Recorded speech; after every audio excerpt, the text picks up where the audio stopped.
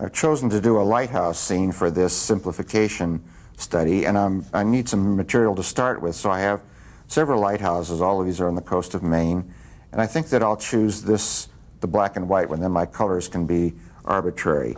Now what I've done is to sketch this black and white drawing, first of all here, to see where the objects are and how they're shaped. And then I went through several drawings to simplify them. If you look at the second one, it's more simple than the first one. Still is a little bit too complex for the assignment that we're going to do of extreme simplification.